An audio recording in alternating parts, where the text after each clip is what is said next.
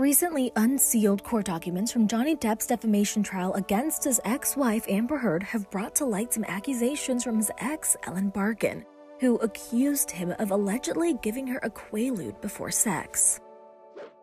The court documents were released this weekend and obtained by the Daily Mail. They include parts of Barkin's video deposition transcript. According to the outlet, the 68-year-old actress was asked if Depp was, quote, incredibly charming, to which she replied, quote, most abusers are. She was later asked to clarify, to which she responded, quote, I mean the big umbrella term of abusers.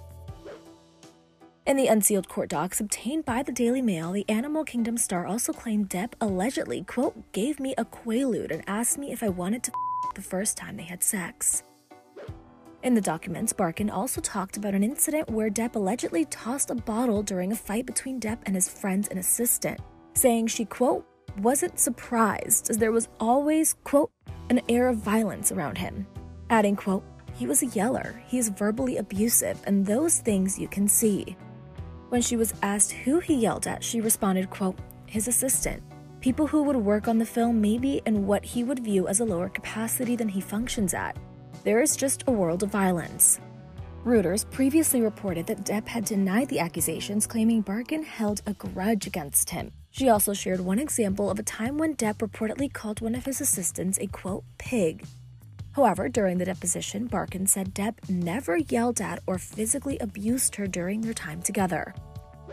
Part of Barkin's deposition was also shared during the 6-week trial, where she said her relationship with the Pirates of the Caribbean star lasted, quote, anywhere between 3, 5, and 6 months in the 90s.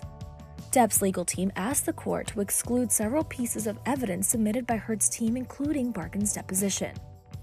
Access Hollywood has reached out to Depp's team for comment on all of Barkin's accusations. In June, a jury sided with Depp's claim that his ex-wife Amber Heard had defamed him in a 2018 Washington Post op-ed, in which she described herself as a survivor of domestic abuse, but did not mention him by name. The finalized verdict stated that Depp will be awarded $10 million in compensatory damages.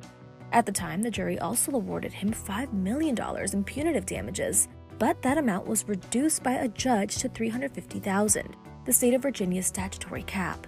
Heard was also awarded $2 million in damages after the jury found that one of the statements Depp's former attorney, Adam Waldman, made to the Daily Mail was defamatory to her.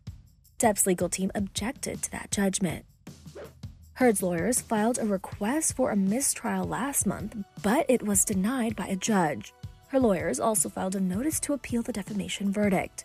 Depp is also appealing the $2 million awarded to Heard in her countersuit, according to documents obtained by NBC News.